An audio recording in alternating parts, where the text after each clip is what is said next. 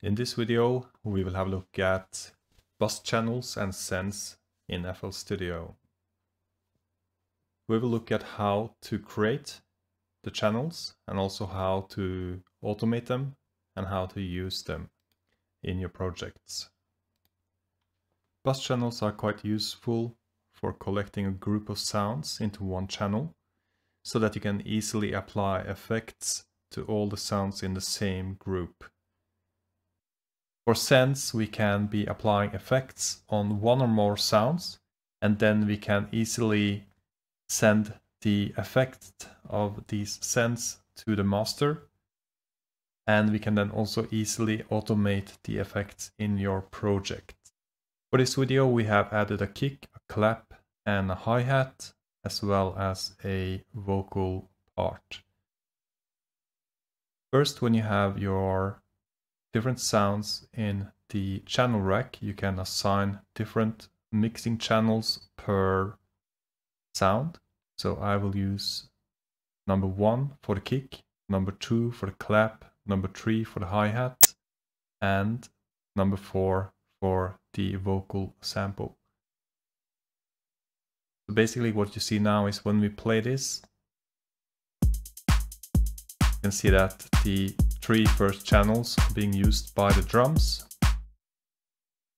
and the vocals I'm trying to figure out how to back are in the 4th mixer insert. It's always good to be organized, so I will apply some different colors to these inserts to make sure that we can keep track of them. So if you hold down the left control button on your keyboard and then you push down the left mouse button on the first insert and you pull it to the right, then you will select all of them. Then we can rename and recolor. For drums, we can use the slate blue and a purple. And then we can add names. So this one is the 808 kick. And since I have selected all 3, it will then change the name for all 3. But actually the second one is the clap and the third one is the hi-hat. So we will make it correct. 808 clap.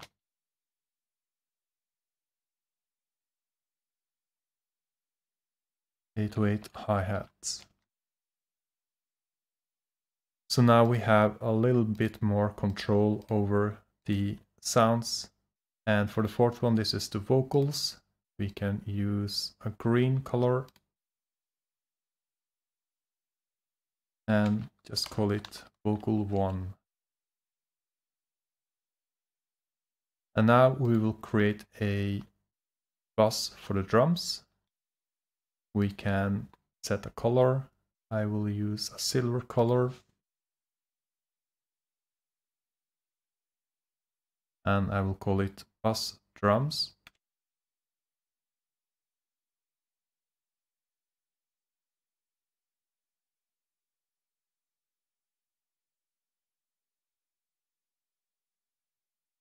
And then you can dock it to the left or to the right, whatever you prefer. But for me, I like to have the bus on the left side. And now you can see it's been moved to the very left of the mixer.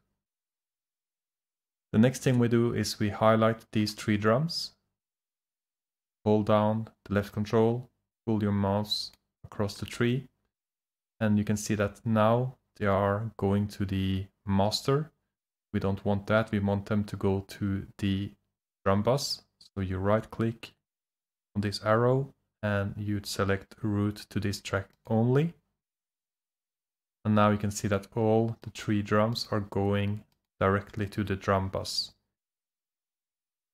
And then if we play the track, we can see that the drums are only going to the drum bus and then to the master.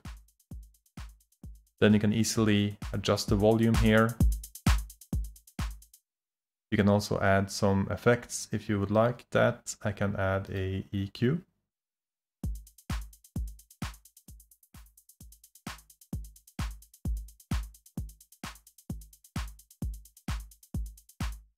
And the benefit is, of course, that you can now change the effects on all the different sounds in this group only on this one channel. And let's say that we want to have a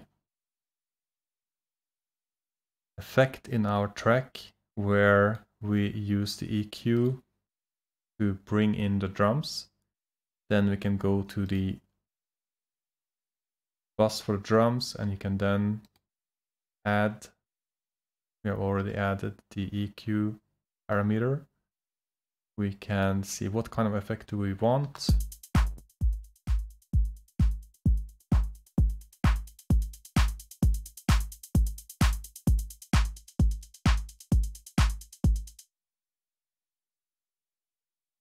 Just for the sake of it, I will also add a cutoff on the lower frequencies. That's just a habit.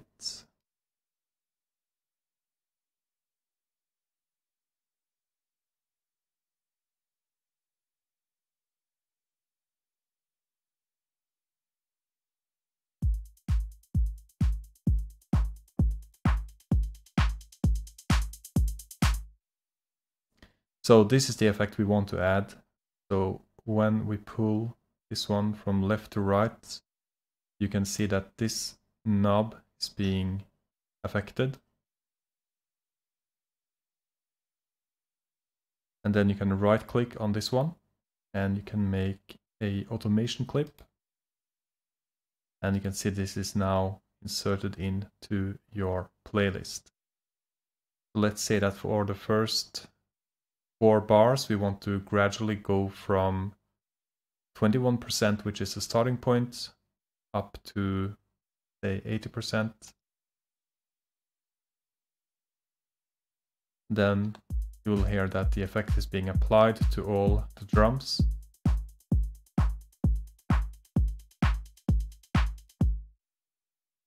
And it's also important that you change the ending point if you want to keep it at around 80.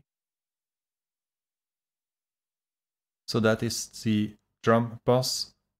Usually I also have a bus for the different segments. So you might well have one for vocals, you might have one for instruments. I see a lot of people have 5 different buses that they use.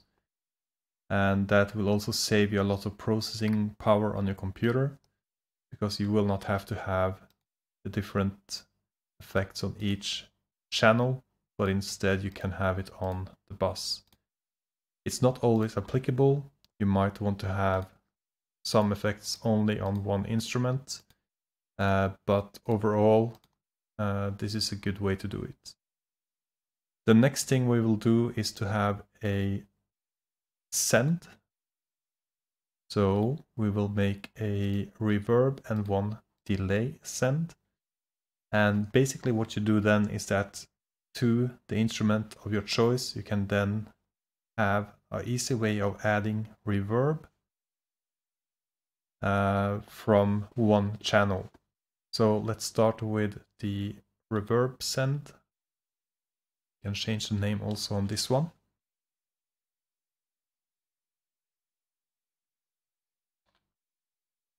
We can just call it effects reverb. So yellow color. And I'm going to dock this one on the right side. So here you have it. So when you're scrolling around in your mixer, this will always stay on the right and your bus will always stay on the left. And we can add a reverb.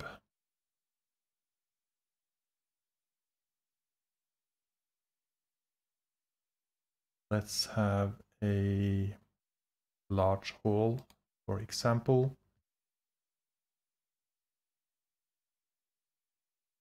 Set the wet to 100%. So this is basically how many percent of the wet signal is going to be sent from this one to the master, and the dry signal, this is like the original signal, we put down to 0, simply because if you have it at maximum, you're then sending the full signal from, for example, your vocals to the send and then to the master.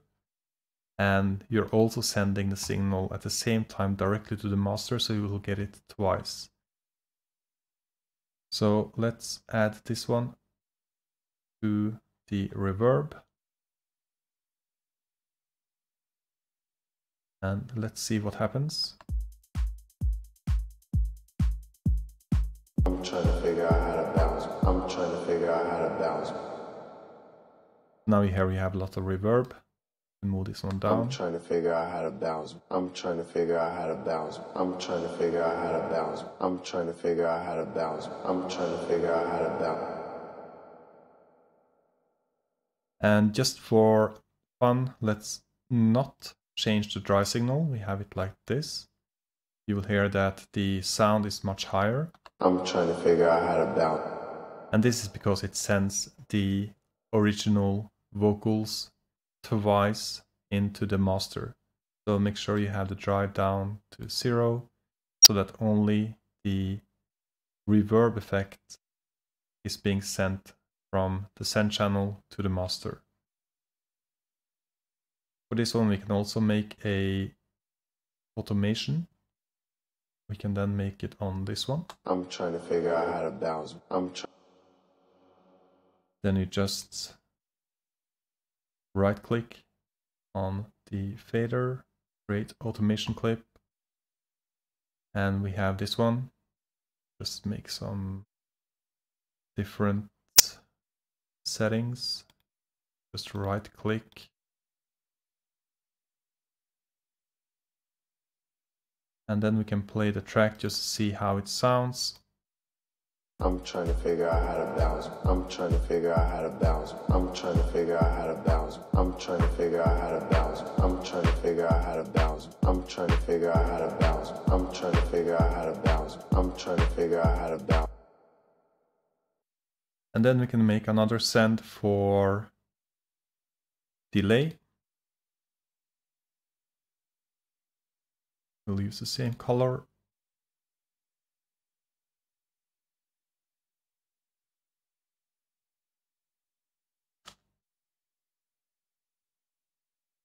And we dock it to the right.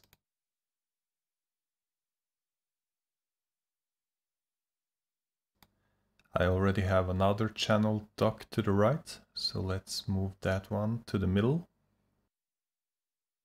So when you dock to the middle, it will just be in the middle part of the screen.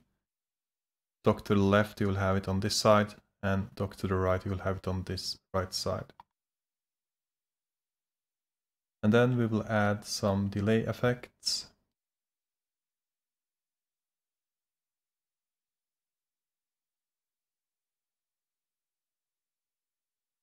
And also for this one, we will have the wet signal at 100 and the dry signal down to 0. And we will send the vocal also to this channel. So when we select the vocal, you can see that it goes to the master channel, it goes to the reverb, and also to the delay. If we put these down, I'm trying to figure out how to balance. I'm trying to figure out how to balance. You can see that the automation on the reverb is going up and down, just like in the automation file. And then the delay. I'm trying to figure out how to balance. I'm trying to figure out how to balance. I'm trying to figure out how to balance. I'm trying to figure out how to balance. Trying to figure out how to balance. And of course you can make an automation for this one as well. Just right click, create automation clip, go into your playlist. Now we have the automation. Let's say that we only want to have some delay here.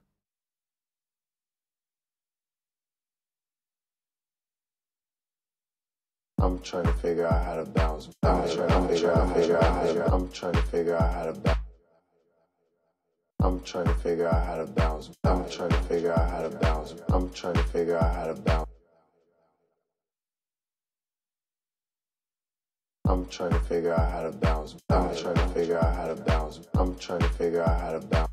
And we can also change the automation on the reverb, that we just want to build it gradually up to this point, and then we'll let it drop, then stay down.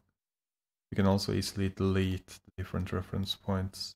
And then we will see how the reverb and the delay effect and also the bass drum automation sounds in the track. I'm trying to figure out how to bounce. I'm trying to figure out how to bounce. I'm trying to figure out how to bounce. I'm trying to figure out how to bounce. I'm trying to figure out how to bounce. I'm trying to figure out how to bounce.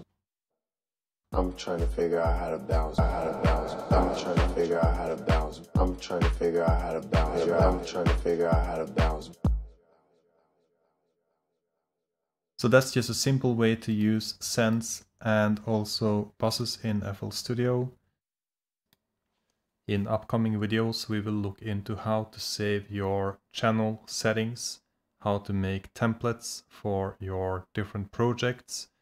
And if there are other things you would like to see some tutorials on, then please leave a comment. Make sure to subscribe and a like. And if you have any questions, then just, reach out in the comments section. Thank you for checking out the video. I hope you will have an amazing day and see you in the next one.